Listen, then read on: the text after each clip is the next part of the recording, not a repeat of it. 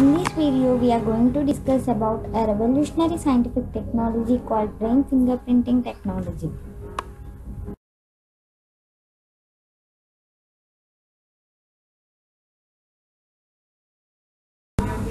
What is brain fingerprinting? Brain fingerprinting is a computer-based technology designed to determine hidden information in an individual brain by measuring electrical brainwave responses to words, phrases, or pictures presented on a computer screen.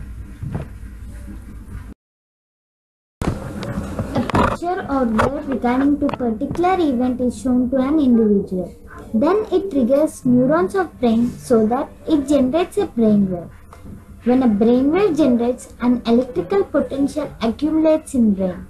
To an individual, a headgear with electrodes on scalp is fitted place so that it measures the brain waves and generates an analog signal which is seen in an EEG amplifier.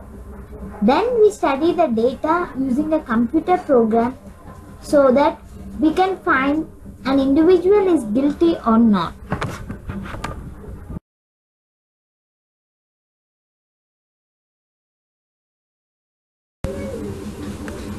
How brainwaves are used to detect guilt. Here we can find three colors: red, green, blue. Red represents and push a button indicate known image and contains relevant information. Green represents an individual is not at all responsible for an event. Blue represents he or she is life experience related to that event.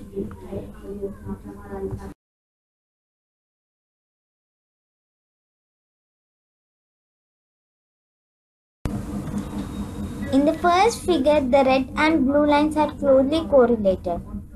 It means the suspect has the knowledge of crime. In second figure, green and blue are correlated. It means the information regarding the crime is not known. Initially, crime scene evidence is collected, then the brain evidence is collected, then the computer analysis is done, then the scientific result is taken out.